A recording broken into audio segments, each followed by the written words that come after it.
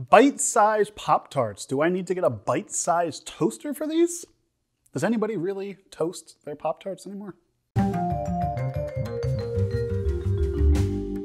So the fine folks over at Kellogg's, the people who make Pop-Tarts, thought, you know, Pop-Tarts, a little too big, a little too unwieldy. Maybe they were thinking about people with small hands, children's, hobbits, etc.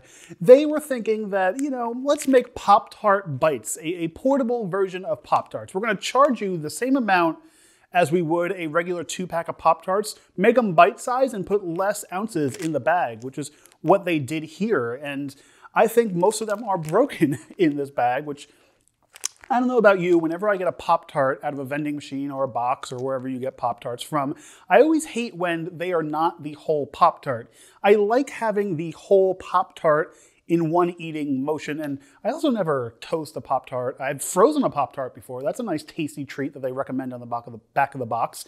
But that's not what these are. These are Pop-Tart Bites brown sugar, I'm sorry, I misspoke.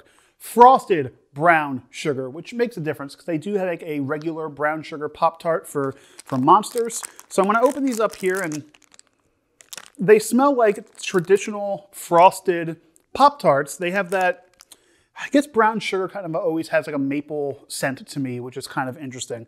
And oh, this is just a bag full of crumbs and nightmares. It is just one of the worst things that I've ever seen, because like the inside of these, it's like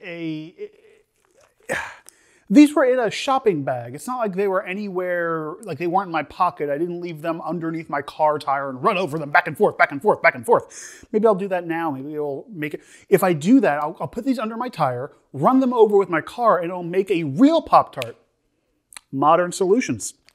So I'm going to take one out without making a complete mess, and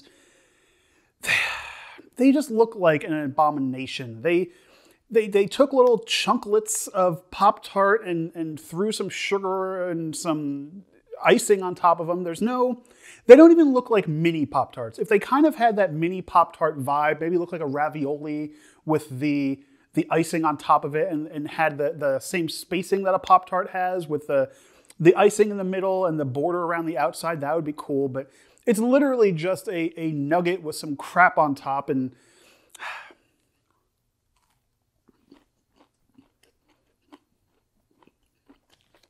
it's not bad. It's you know, it has a decent amount of filling in it, like a normal amount of filling that a Pop-Tart would have. The flavor's there. It's definitely a flavor blast of Pop-Tart in your mouth, and everyone loves to be blasted by a Pop-Tart in your mouth. You know, they're good for what they are.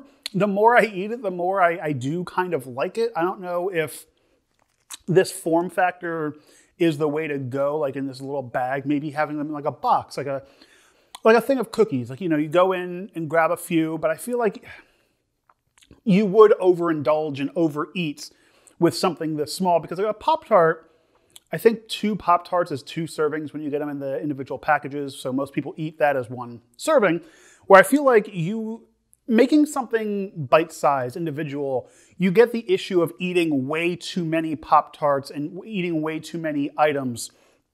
You know, I was a little fearful that this would be too much of a dough and less about the filling, but they did something really magical here and really right by covering it all in icing, so you get an icing filling treat in every bite. They're honestly not that bad. I thought they were going to be much worse.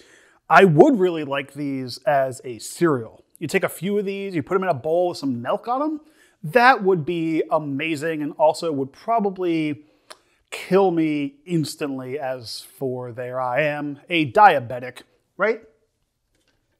Right. Pop-Tarts Bites, I got these a while ago, so I don't know if they're still on the market. They are a good idea. They are something cool to put in a kid's lunchbox. Maybe it is less of the amount of Pop-Tart than you would get with a regular amount of Pop-Tarts. I'm not going to give these a high score because I like Pop-Tarts that much. Pop-Tarts Bites cinnamon brown sugar or brown sugar frosted cinnamon. I'm on the fence between a 3 and a 4 on these, just because they do pack more of a flavor punch than you normally do with every bite of a Pop-Tart. I'm going to give these right in the middle. I'm going to give these a 3 out of 5 stars on the Snackometer, something that I will create for this episode and forget ever existed ever again. But I give these a 3 out of 5 because they do have the flavor. They don't have as much dough or pastry that a regular Pop-Tart would have. And they are a 2-bite treat. Sure, you can probably throw one of these in your mouth like I probably would have.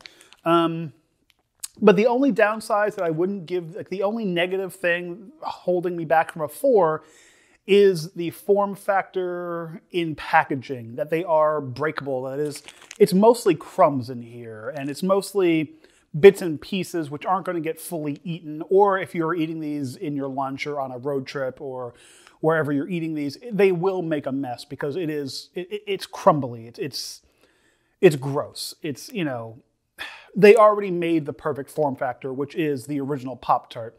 So let me know in the comments below, do you think the Bites version of a Pop-Tart is the way to go, or do you prefer the full-size Pop-Tart? And until next time, my name's Ivan Hahn, the Snack Guy. Go enjoy a snack.